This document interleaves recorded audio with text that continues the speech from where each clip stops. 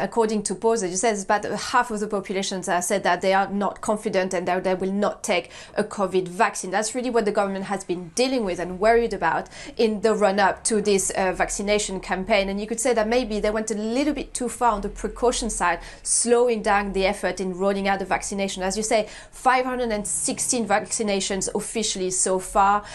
So that's 0.0008% of the population. If you think that you need about 60% of the population vaccinated, we are a long way out. But look, the government's saying that they're sticking to the schedule and calendar and methodology that they announced in early December with a very slow start, with a proper rollout starting from January 18th. And if you put things in context a little bit, the France is a little bit less under pressure than the UK, for example. The number of new COVID cases is at around 15,000 a day. It's been on a plateau on that level since December. We haven't seen a big explosion of cases after Christmas, which was really one of the concerns. We haven't seen that so far. We're at that high plateau.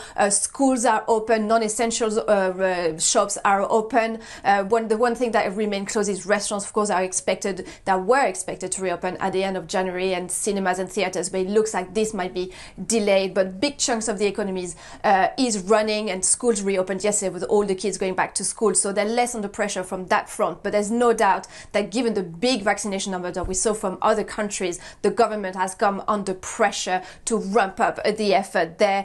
We heard from President Macron in his New Year wishes saying that he would address the unjustified slowness of the process. And there's the bureaucracy that's put into question.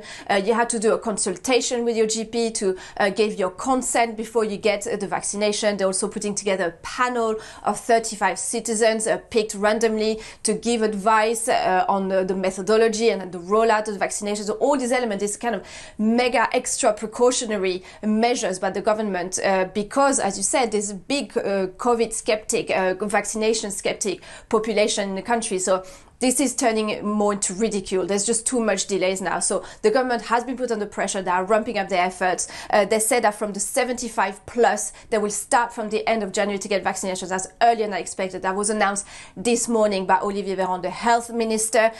We heard that yesterday about 4,000 vaccinations happened yesterday by healthcare workers. That's a number that is not official yet, but that should be made official today. And the government said they will publish every day the number of vaccinations to show the rapid ramp up in the next few weeks. And we will get a press conference by the Prime Minister on Thursday with further elements on the rollout of this campaign.